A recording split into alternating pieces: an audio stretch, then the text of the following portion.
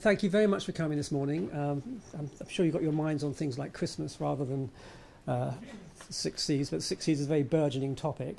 My name is Michael Ter-Berg. I chair Nurse Excel at City University London, and I'll give you just a little heads up on that in a moment. I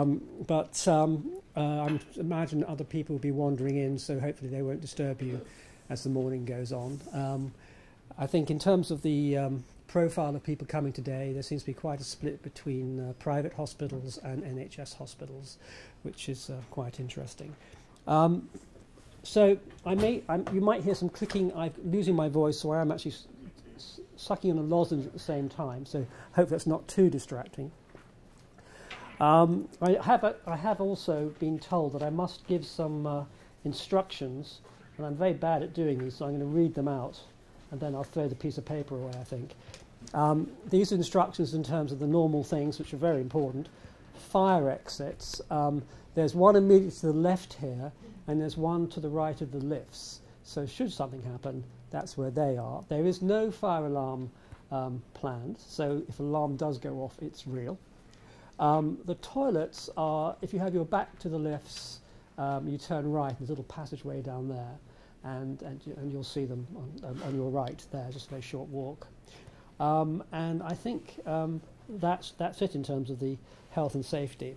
In terms of the organisation of today, a number of speakers are going to be covering, as you can see, the 6 Cs, which has become quite a burgeoning issue, obviously, in the light of the various reviews that have come through on the NHS in the past year, and the planning around nursing improvement that's partially at least resulting from that.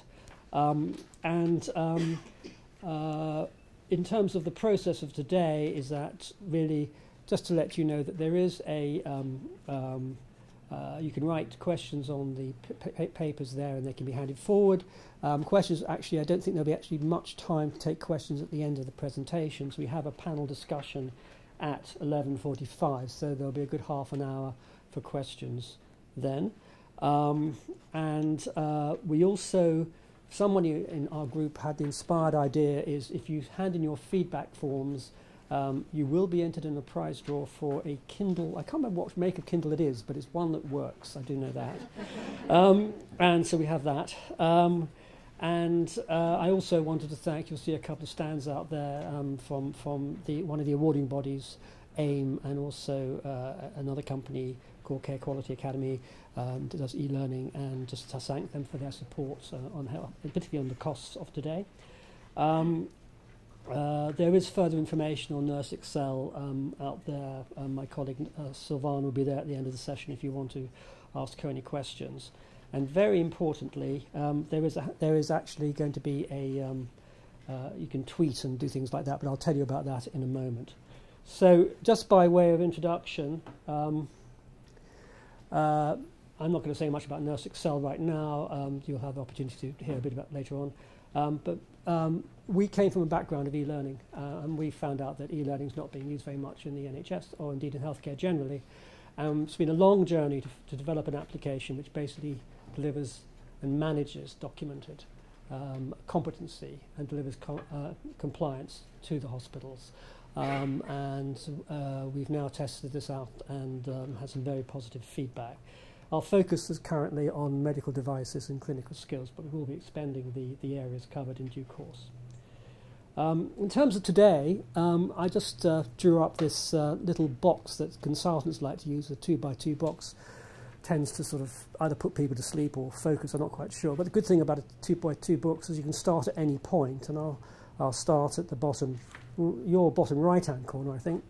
So I briefly mentioned the context of the development of the 6 Cs, the challenges, learning and learning from best practice, and also to understand the best ways of implementing what is a broad context as opposed to how you actually go about it. This has actually been a criticism of the various reviews like Cavendish and Francis, which are fantastic in their detail and their incisive analysis, but don't actually tell you how to do it.